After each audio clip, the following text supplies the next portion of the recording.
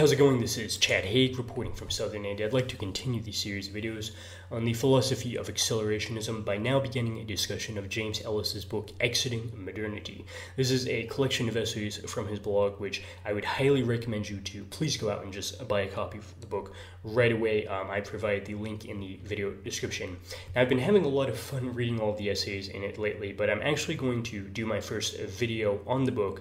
over an essay which is found near the end of it. This is in the section on accelerationism, because this is where Ellis provides one of the best explanations of what that word actually means. In particular, in the essay titled Accelerationism, Capitalism as Critique, Ellis clarifies the meaning of this term through explicitly seeking to correct or refute the popular media caricature that accelerationism is quote-unquote just a political movement. Instead, Ellis fleshes out in great detail why accelerationism is a philosophy in the proper sense of the term, and particularly a transcendental philosophy informed by the most rigorous readings of Deleuze and Kant. As Ellis would explain near the very end of this essay, the idea that accelerationism is just a political stance is actually founded upon what he calls a categorical transcendental error. That is to say, it relies upon an inherent contradiction of its own terms. To try to put this very briefly, even though that's not really possible, treating accelerationism as something political rather than philosophical is a categorical transcendental error, because ultimately it confuses the Kantian outside with the Kantian inside, which is another way of saying it confuses maybe the thing in itself with the subject's representation, or if we put this in Deleuzian terms, it confuses the pure differential virtuality of the outside with some particular actualized or identifiable structure counted among the human subject's syntheses of experienced contents on the inside. Or perhaps we could just say that mere politics deals with just another element of the conditioned reality, whereas acceleration has to do with the nominal conditions as such. Now, of course, the first time you hear any of these ways of phrasing the idea, it'll sound like more than a mouthful. So in this video, we're going to try to unpack what all of that actually means. But I'd like to first begin with the disclaimer that this video is for educational purposes alone. The purpose of this video is neither to promote nor to refute any theories, but rather to examine them from a strictly philosophical perspective. This is a part of the School of Forbidden Texts. Remember, you can join us there too for the extremely low price of just $2 per month. Link to both my Patreon and Subscribestar accounts are in the video description. Now, as we get into the text itself, we also begin with another quote from near the very end of the essay, in which Ellis clarifies that the well-known imperative to quote-unquote accelerate the process actually amounts to what he calls a semantic mistake, because if you phrase it that way, this will mislead the reader to think that acceleration just has to do with merely human forms of agency. In this sense, if one chooses to accelerate the process by, say, joining in the sort of boogeyman pranks which the media alleges exist somewhere, this would actually just be another form of consumerism in disguise, allowing people to choose the market niche of getting to be accelerationists would therefore cause acceleration to be cleanly incorporated back into the same capitalist system which it was supposed to challenge, which would in turn prove that it's not really a serious philosophical movement. But because acceleration is a transcendental process of the outside, it does not owe its existence to anything on the inside, such as a consumerist choice on the part of we mere humans. For as Ellis clarifies himself near the beginning of the essay, the kind of entity which we mere humans are is of interest to the accelerationist, but not because we humans are the origin of the process, but instead because humans simply provide the smallest analyzable unit for the kind of thing which really interests us, which is the notion of a desiring machine in general. But in addition to being the smallest analyzable unit of the Deleuze-Guattarian desiring machine, man's role as the Kantian subject, or something like it, also provides a very useful reference point to discuss the relation between inside and outside, especially with regard to that mysterious thing called time. Because the nature of human experience is that it always deals with both. The inside and outside are, of course, better known in philosophical circles through their Kantian aliases, which are the phenomenal and the nominal. Ellis is careful to clarify that the kind of desire which we refer to when talking about Deleuze-Guattarian desiring machines must not be understood in the usual Freudian sense of a desire which desires some definite exterior object simply because it lacks it. For such a teleologically oriented desire could theoretically be satisfied simply through having that object be obtained. This promise of a completion, though, really is just the logic of consumerism in disguise, which is, of course, proven to be empirically false through the simple, mundane fact that we modern consumers constantly obtain the objects which corporate marketers trick us into thinking we want, but we remain even more unsatisfied after we obtain them. Another problem with this Freudian model is that it portrays desire as something which would be limited to the inside or the human subject's private stream of representations, through strictly opposing the lack which I have on the inside with the craved object which must exist out there on the outside. But for Deleuze and Guattari, in contrast, desire is not limited to the human subject's inside, because desire simply is that nominal or real force on the outside which continuously produces that thing which we call reality, with no need to ever presuppose a Freudian notion of lack or even any human subject at all. This Deleuze-Guattarian inversion leads us to have to revise the psychoanalytic model, which claims that man consciously chooses to desire and only ever in accord with his own privately accessible will.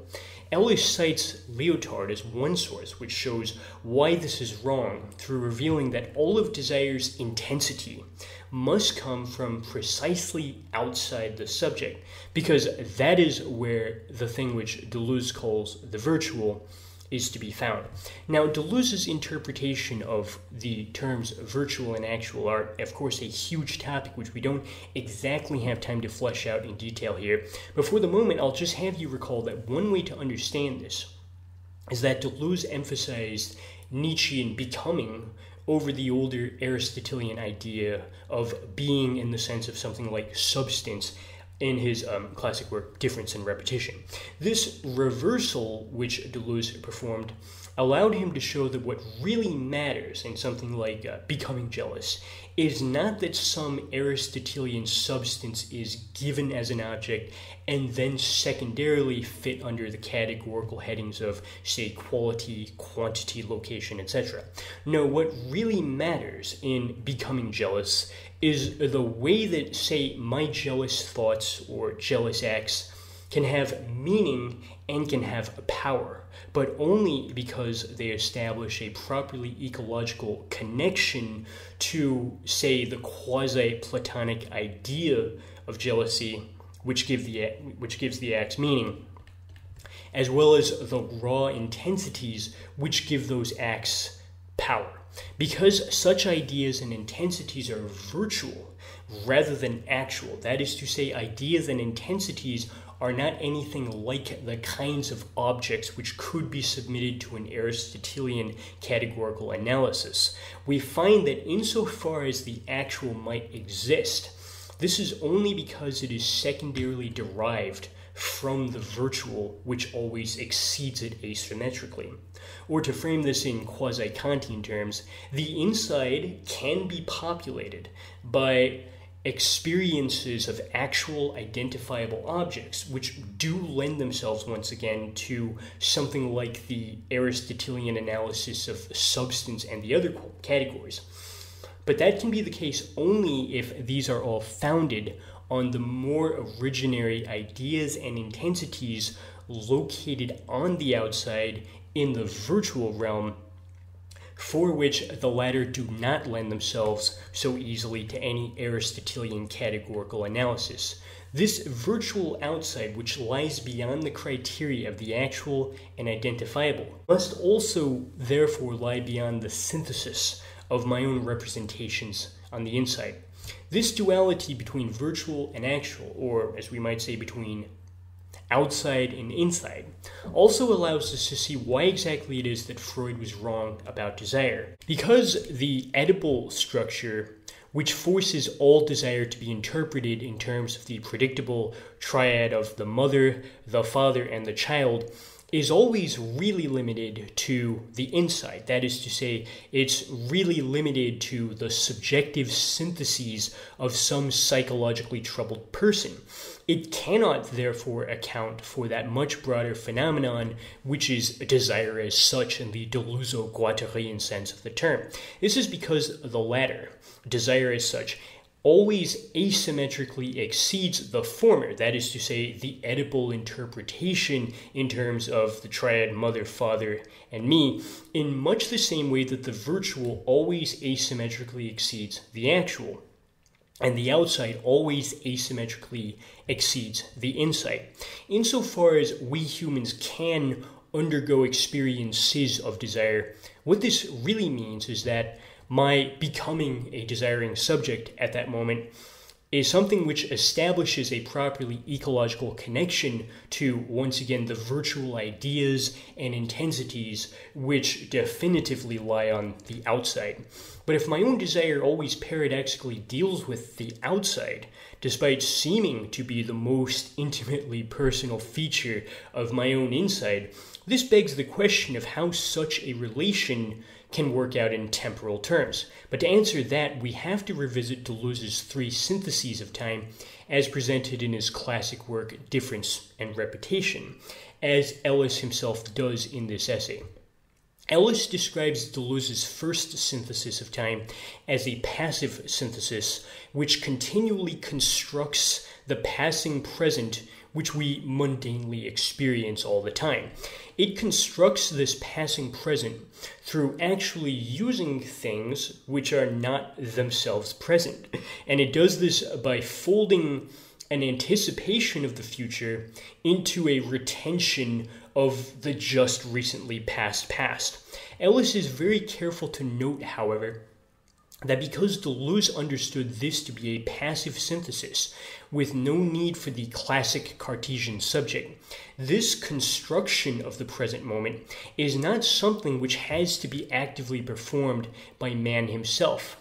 Nonetheless, this model reveals the present to be something that only exists on the outside, and only because the present itself is a secondary side effect or product of some more originary procedures. In other words, even the present itself does not really exist as any objectively present, no pun intended, object. This strange inversion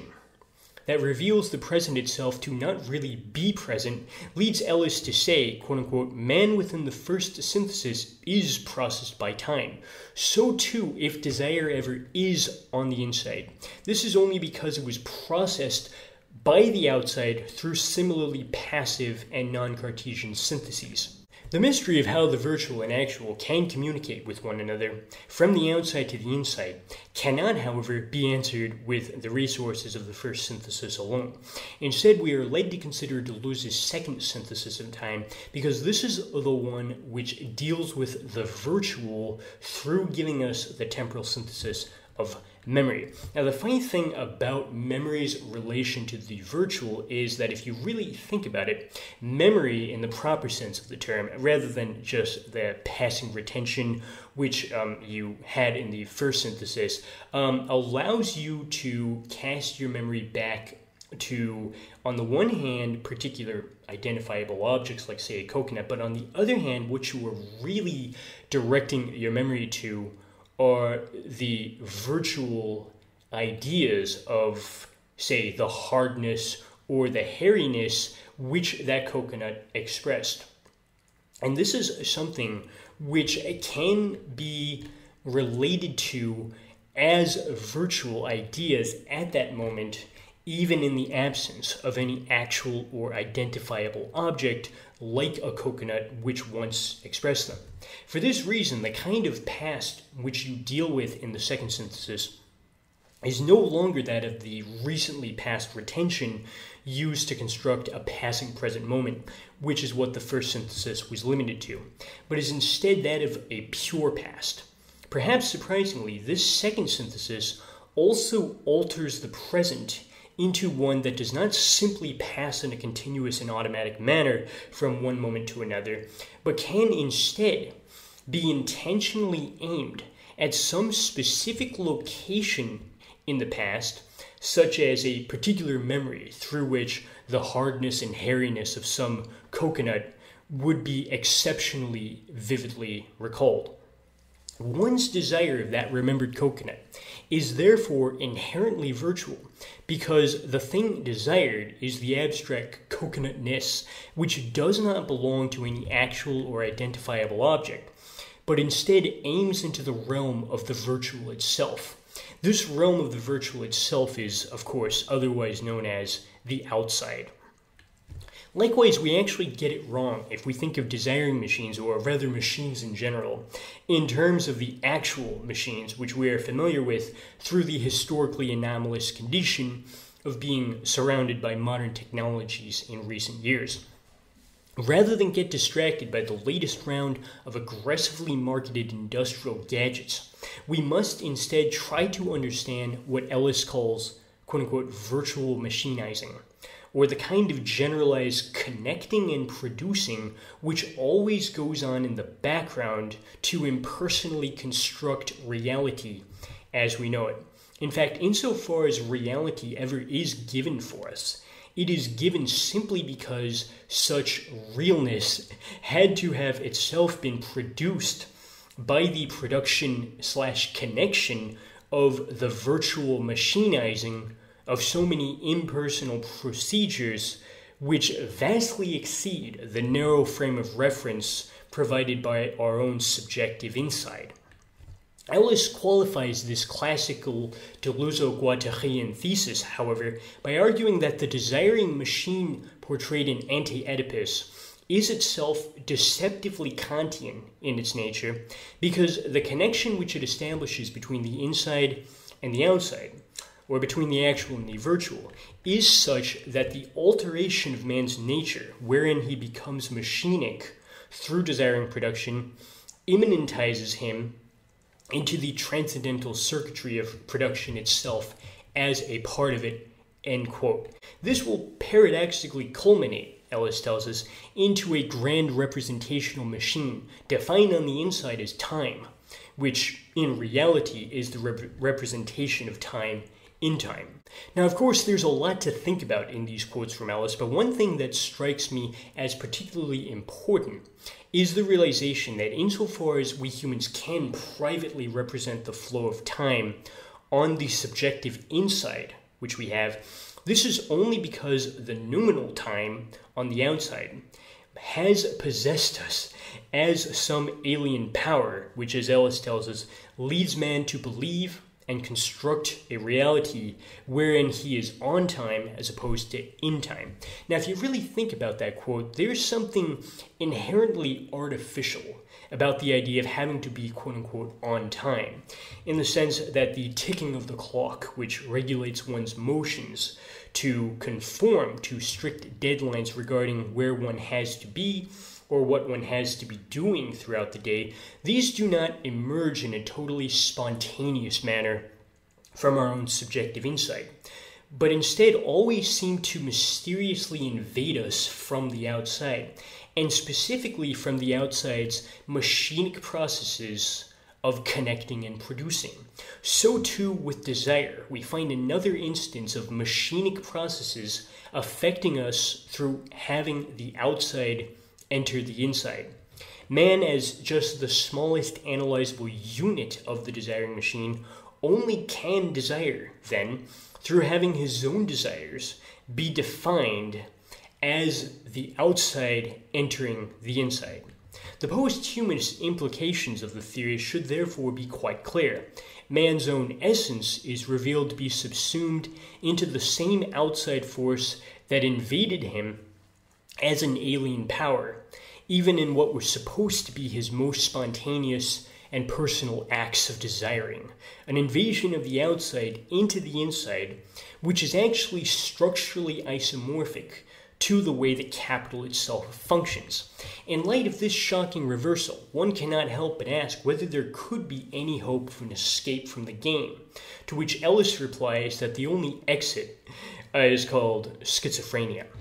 In particular, the schizo explodes the structurations of the Oedipal triangle by revealing them to be secondarily actual or merely transcendent structures which are fundamentally at odds with the intensive desiring production which you find in the virtual plane of immanence which defines the outside as such. Or perhaps it would be closer to the truth to say that what the schizo shows us are just so many new ways of appropriating the virtual into the actual, in that Ellis himself describes the schizo as the one who quote-unquote seeks out limits, decodes stagnant desires, and processes and reappropriates their virtuality back into the inside as something new. Schizophrenia does this by taking a line of flight, an operation which transcends the actual and ascends to the virtual.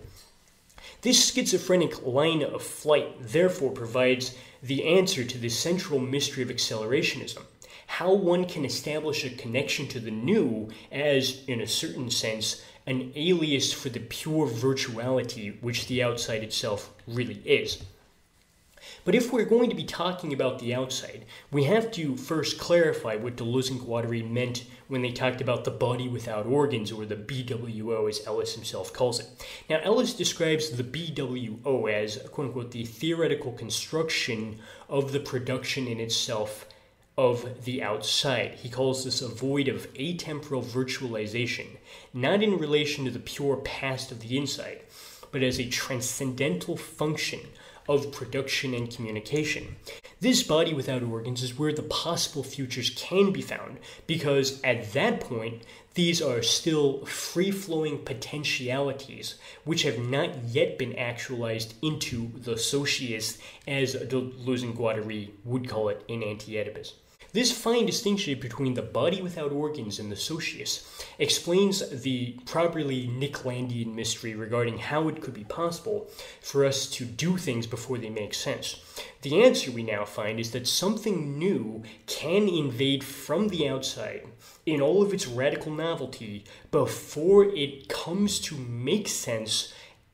according to some intellectual process on the inside. And it can do this because the body without organs always asymmetrically exceeds the socius in just the same way that the virtual always exceeds asymmetrically the actual. Or as Ellis says himself, quote unquote, to do things before they make sense is to be possessed by the outside in the form of an auto-constructive virtuality. Under capitalism, we get a uniquely special case of this body without organs, because the way that capitalism operates is that it must be defined by constant change.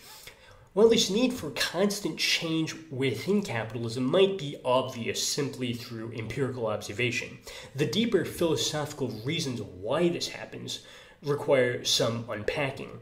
Ellis theorizes that capitalism cannot ever allow anything to reach what might be called a completed state, but instead prefers to constantly force whatever is inside back onto the outside yet again in order to produce a still greater productive output from it due to the positive feedback loop which might naively be called progress. It is this and this alone that explains capitalism's uncanny ability to be universally compatible with quite literally any ideology, even including those ideologies which are explicitly meant to challenge it, such as Marxism, environmentalism, or the SJW movement. It is precisely because ideology concerns the inside that it is so easily incorporated back into capital's positive feedback loops, because capital's only real interest is to turn whatever is inside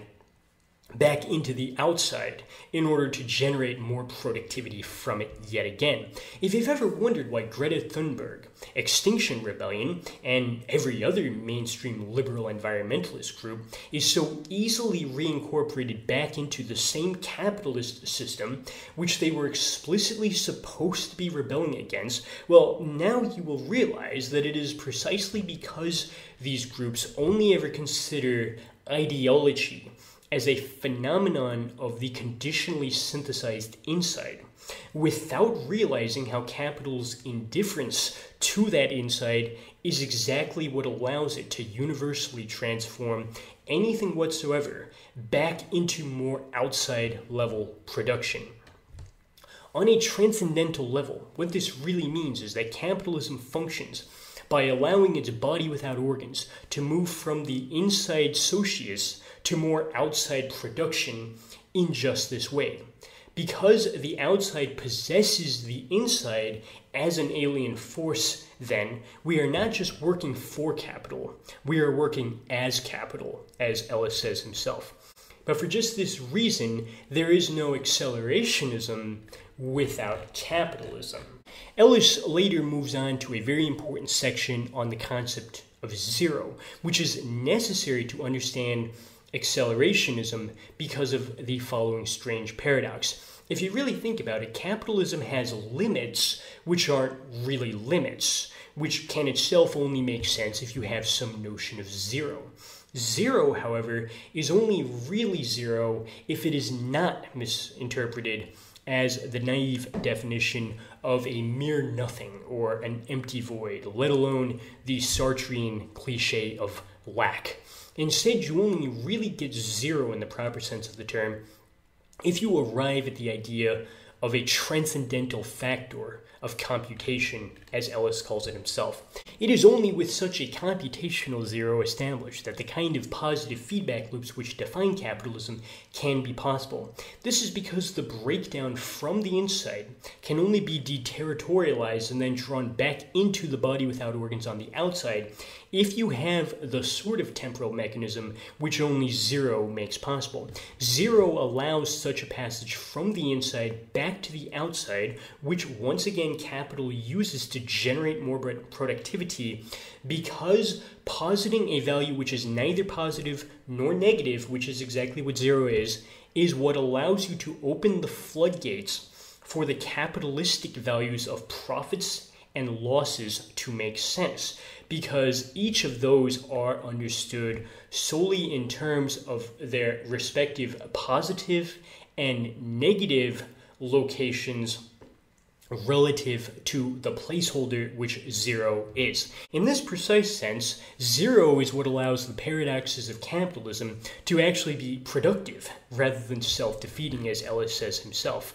Surprisingly, it is not only the capitalist system, but also the exit from that system which relies on such a notion of zero. As Ellis reminds us that the Deleuze-Guattarian schizo's line of flight also occurs at zero, because zero provides the condition for a descent into the unknown as such. Because the known, in contrast, is always just a euphemism for that which has been synthesized, we find that in order to get to the new, we need zero, because zero stands at the threshold between the synthesized and the unknown, because each of those two sides are understood in terms of their positions relative to that threshold. Zero is therefore the transcendental condition of capitalist production, because it is the condition of a communication between my production on my inside and the production qua desiring production on the outside.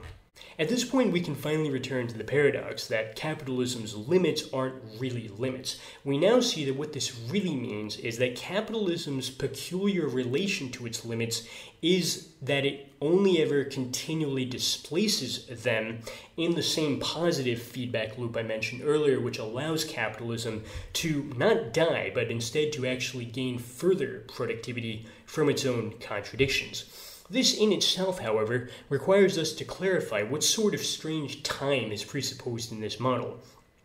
which, once again, requires us to revisit the Deleuzian interpretation of time qua the three syntheses. Now, if you recall that the big difference between the first and second syntheses for Deleuze was that in the first synthesis of habit, the past, insofar as you have anything like it, is nothing more than a retention of what just happened, which is folded into a anticipation of what's going to happen in the immediate future, which allows the illusion of a passing present to appear on a continual basis. In the second synthesis of memory, in contrast, the past becomes a pure past, which can relate to the virtuality of some abstract quality, like, say, the spiciness of some spicy rye whiskey, which I drank 10 years ago in America. The spicy rye whiskey is no longer present as an actual or identifiable object, but the spiciness as a virtual idea is something I can still aim my memory back to have a relation to. This invasion of the virtual, we now see, simply is another instance of the outside coming into the inside, which we also understand now implies both deterritorialization and reterritorialization plus some idea of a zero. But this takes us then to the third synthesis. For the third synthesis of Deleuze is the one which deals with the future as the pure, unknown newness. Well, it is customary to think of the future as nothing more than another ordinary present moment which has just not yet happened. Ellis clarifies that this view is dead wrong. The future is not just a smooth continuation of the passing presence which the first synthesis of habit produce. The future, instead, in its proper sense of the term, must imply a break or cut in that smooth flow, or as Ellis says himself, quote-unquote, the future is not continuation, it is fragmentation. If the Nietzschean eternal return is just a Deleuzian assemblage of times, we find that this is a circle which is inherently decentered, and decentered specifically by the kind of cut which the third synthesis implies. But this is not really a problem, for the Nietzschean eternal return will lead the circle to continue spinning, but from some new reference point, which is unexpectedly exactly analogous to how capital functions. Only now does Ellis finally have a section explicitly titled Accelerationism, in which he explains that, in a very real sense, man becomes an agent of capital, and even becomes capital itself, through a possession by the outside. In this case, the alien force is just the desiring production itself. This possession by the outside is what allows the raw virtualities from the body without organs to be actualized into the socius, as Deleuze and Guattari call it, and for this to happen through man's own inside syntheses. We now see that, put in its briefest form, accelerating the process really just means letting the outside in, because this outside is itself the transcendental. As Ellis says, it is pure time and production in itself. This possession by the outside once again implies the existence, if you will, of zero, which in turn makes capitalism possible through providing the means for things like the retention of a surplus value over time. In terms of Deleuze's interpretation of time, what acceleration really means is specifically breaking off the smooth, ongoing continuation of the past, which is exactly what you find in the first synthesis of habit, by instead favoring the third synthesis as the fragmentary cut of the virtual and the new as invading from the outside. Ellis closes the essay by dismissing both leftism and primitivism as being incapable of really challenging capitalism, despite their passionate claims to the contrary. Ellis explains leftism's impotence, on the one hand, through recalling once again that capitalism so easily subsumes ideologies challenging it, back into itself once again through preventing any one of those synthesized contents on the inside from ever reaching a state of completion. Instead, capital re-exteriorizes them back onto the outside in order to generate still more productivity from them yet again. In contrast, the way that capitalism deals with anarcho-primitivism, according to Ellis, is to simply leave it out on the outside, to leave it on the exterior to rot away in total irrelevance. Only accelerationism, then, is both inside and outside the system in just the right way to be able to overcome it. Specifically, Ellis dismisses left accelerationist writings as a whole for making the error of confusing acceleration with the naive idea of speed. There is a promise within such literature that speeding up the process of, say, technological automation will liberate the workers in the future by quite literally providing everybody with robotic slaves to do their work for them. This promise of a Marxist utopia arriving through technological automation, however, makes the error of confusing capitalism with the transcendent structurations which are parasitic upon it, such as, quote-unquote, traditional classical profit dynamics, material growth rates, resource extraction rates, etc., to cite Ellis's own examples. In a manner reminiscent of Kant's dismissal of the transcendental illusion which causes the antinomies of metaphysics to seem to appear to the rational subject who is wasting time investigating them when in reality there is nothing there at all, Ellis warns that these two would all be but more masks hiding no faces. This contrast between capitalism as the transcendental body without organs on the outside versus capitalism's secondarily transcendent structurations on the inside allows us to clarify that what is being accelerated in accelerationism is precisely not the latter, that is to say, those things which have been actualized into the socius. For those are exactly the things that will be exploded in the acceleration of the underlying virtual intensities of the situation. What is really to be accelerated beyond the chimeras of Marxist ideology which left accelerationists remain enslaved to is just, quote-unquote, to allow capitalism to enact its inherent capabilities regarding perpetual acquisition of the new. Ellis clarifies that acceleration does not mean going faster. It means getting closer to the new. The motor for that kind of acceleration then is just the eternal return, because what eternally returns for Deleuze is just pure difference in itself. Because of this emphasis on a future that is really new, because it deals with the difference in itself of the purely virtual, any idea of steering the process into some predetermined direction, like, say, the UBI utopia made possible by universal automation, presupposes that somebody had the privilege to choose, in a consumeristic sense, what that outcome would be. This, however, is just another empty, transcendent structuration of the inside, which Ellis himself calls, quote-unquote, a dead, strange, terrifying abstraction. Only at this point do we finally understand why the media was wrong to speak of any such thing as an accelerationist politics. Such a term would be founded on a categorical transcendental error,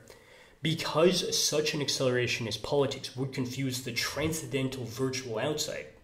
with some actualized transcendent structuration on the inside, particularly through the consumerist delusion of thinking that the movement could be steered into some predetermined version